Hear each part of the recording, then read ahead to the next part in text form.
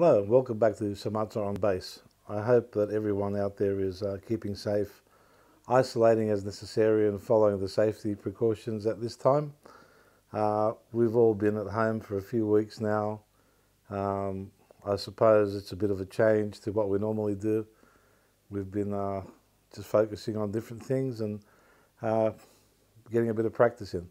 So today I just wanted to quickly run through the Bartolini P45J pickups, and these are P4 size like the humbucker, but they have single coils in the sort of bridge side of the pickup, but they're split coils, so they're, when you solo them, either pickup, it doesn't pick up any hum at all, which is really cool. So so the coils are sitting virtually there, and they're almost like a jazz, probably a little closer to the bridge than the jazz really, but the bass has naturally some snappy highs and some really big lows, and with the humbuckers even wired in parallel, I found that the lows were very exaggerated naturally by the bass. So these pickups tend to have opened up the top end a bit more, so now that snap comes in a lot higher in the frequency range, and it's tamed the lows a bit and give it a bit of balance. So what I'll do is I'll start with the neck pickup and we'll go through that sound, then both pickups, and then the bridge pickup, and we'll just get an idea of the range of tones.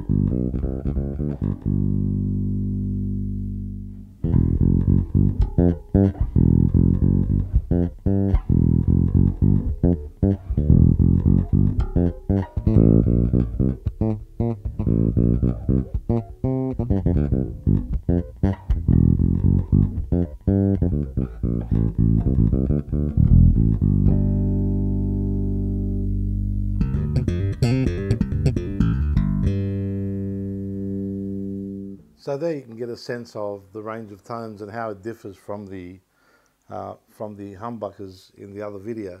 And I'd say that it's lost the bloom in the bottom.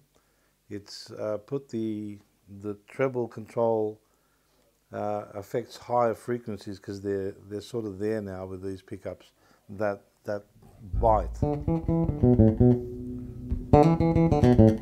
is there, which appeals to me.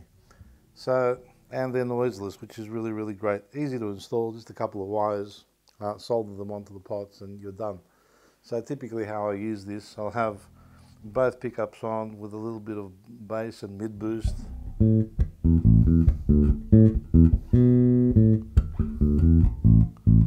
And then I'll pull back the neck pickup a little.